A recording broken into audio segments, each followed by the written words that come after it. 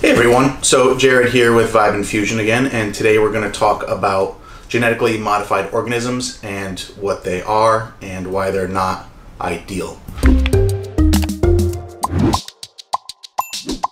Now, the World Health Organization states that a genetically modified organism is something where the DNA has been adjusted for a specific purpose. So you can look at a lot of crops and common foods have been modified, and a lot of it is for so that they're resistant to pesticide spraying, which obviously not ideal. You don't want to be able to crop dust a crap ton of products and still have them not die. So that's kind of what they're doing, is they're creating these products where they can just come in and blast them with Roundup and a lot of other really bad pesticides, a lot of which have been proven to cause cancer and serious issues, just so that the crop survives and their loss per cycle is minimal. So that's what they're doing with a lot of these genetically modified organisms, and they're more common than you realize. I have a list here which I'm going to go through the most common GMO crops.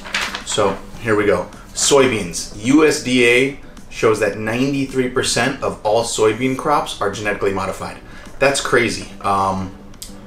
They're pretty much engineered to be resistant to herbicides, and they're found, soybean oil is in pretty much everything. So when you're looking at a product, look at it. If it has soybean oil and it's not organic, chances are it's genetically modified. You're gonna find it in dressings, mayonnaise.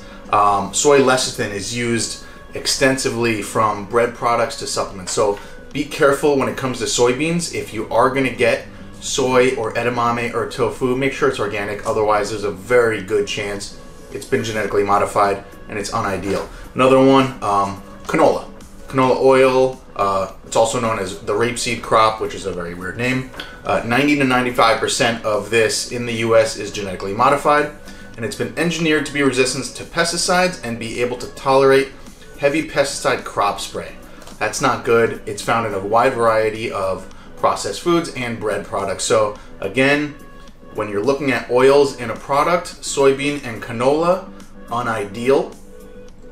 You want to see olive oils, you want to see coconut oils, you want to see palm oil if it's sourced ethically. Also, again, if you do see these, make sure they're organic so that you know that you're not getting these GMOs. Corn. 88% of corn crops in the US are genetically modified, and the reason they do that is so that, again, they can be resistant to this heavy crop spraying. So they're coming in with the plane, dusting these crops in a crazy way, and so that's what they're trying to do. Corn products such as cornstarch and corn syrup are used extensively in processed foods, and sweet corn is, now this is crazy, sweet corn is modified to produce its own insecticide. So they've genetically modified sweet corn so that it has an insect killing gene known as the Bt corn, or it's Bacillus thuringiensis. And what this does is it kills when it's ingested by an insect, it kills their stomach. So it opens up their stomach and they die from the inside, which is gross and terrible.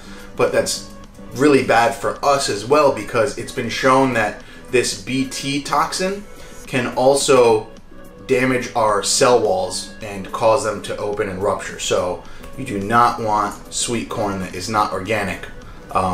Be very careful of that, because the fact that they've engineered it to have its own insecticide in the food is kind of crazy. Cotton.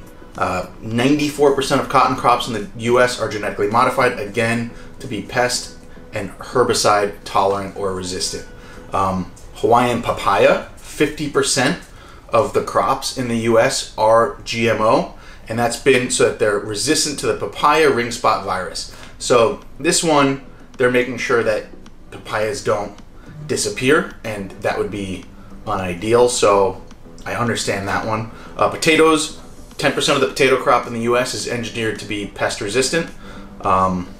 So again, they don't want to lose a lot of the crop. This one's interesting. Sugar beets, 95% of sugar beets are the Roundup Ready variety, which means they can come in and spray the shit out of these sugar beets. Sugar beets are basically, it's a form of sugar, same thing like a cane sugar, Now, I did do some reading online and found that cane sugar or sugar beet sugar, any kind of white sugar, which is sucralose, when it is broken down to the sugar molecule, it's the same whether it's from a genetically modified crop or a non-genetically modified crop. So in that regard, it doesn't really matter when you're buying a sugar, but still, just for general health purposes, it's better to avoid it than to not. So you want to make sure it's genetically modified. So you definitely want to avoid GMOs. They're unideal. You're going to find them a lot when you're in the center aisles of the grocery store. That's where you're going to find a lot of genetically modified ingredients in foods, cookies, crackers, cereals. I mean, if you look at Honey Nut Cheerios, it says right on the box, contains some genetically modified ingredients. So you do just have to be mindful of what you're eating and what you're putting in your body, because it's important. It's very important for long-term health. So that's why you don't want to be consuming a lot of these genetically modified ingredients. And the easiest way to avoid them is organic. It's really important to eat organic. Another thing you want to be mindful of, you can be getting all these, you can get your organic veggies and everything, but if you're just buying generic meat, if you are a meat eater, if you're buying generic meat, you're screwing yourself, because think about it. What are they feeding the cattle? If it's not grass-fed, if it's not organic, or if it's a fish, if it's not wild caught, they're feeding it feed, which is going to come 100% from genetically modified crops, because they're cheaper, and these large companies are all about the bottom line. So be mindful when you're eating meat or fish, or even dairy as well. When you're eating your eggs, make sure meat 100%, spend the extra $1 or $2 if you can afford it. Get the organic, get the grass-fed, get the free range, get the pasture raised, get the more premium product when you're eating your proteins, because it's very important for your health and your family's health. So make sure you're doing that. And if you found this to be helpful, then subscribe below, leave a comment, tell us how much you like it or how much you hate it.